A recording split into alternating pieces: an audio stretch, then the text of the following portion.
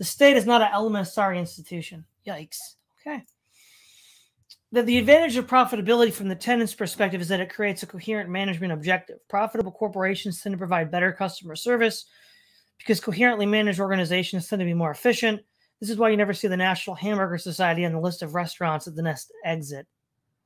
Well, there you go, Logos. There you go. I mean, if you pay a landlord rent, I mean, it's to your benefit if he maximizes profit from you.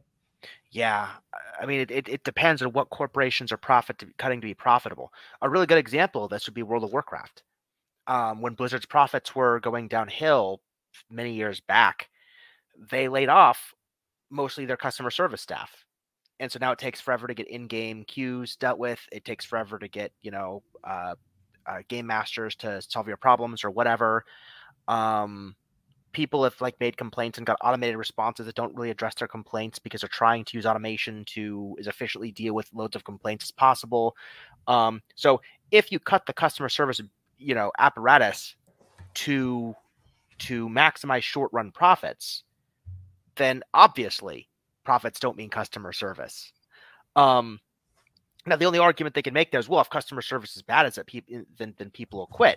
It's like, yeah, eventually, but that's the problem. They quit because the customer service was bad because it was good for profits until it wasn't. Now, take that principle and map it to a state that controls your property and your person. That's terrifying. Yeah. Well, we already know. It's called the East India Company. I mean, again.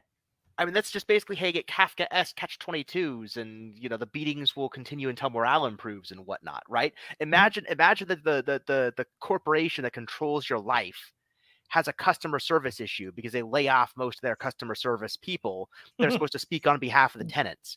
And so you have a bunch of dystopian commissars treating people like garbage, and they laid off the people that were supposed to mediate those disputes for profits. Oops.